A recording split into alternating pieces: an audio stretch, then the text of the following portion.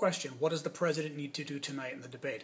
I think the president needs to break even. As long as Mitt Romney can't show people why he's better than Barack Obama, why there should be change, I think people are willing to stick with the status quo. What that means specifically is, no gaffes, showing some empathy, so that basically, and the conundrum for the president is, how do you show that you get that the economy hasn't improved enough, but to also be able to convince people that it's going to get better, you have a plan for it getting better, and we're on the way. In other words, you don't want to look callous as if you're suggesting things aren't bad, but you also don't want to suggest that things can't change.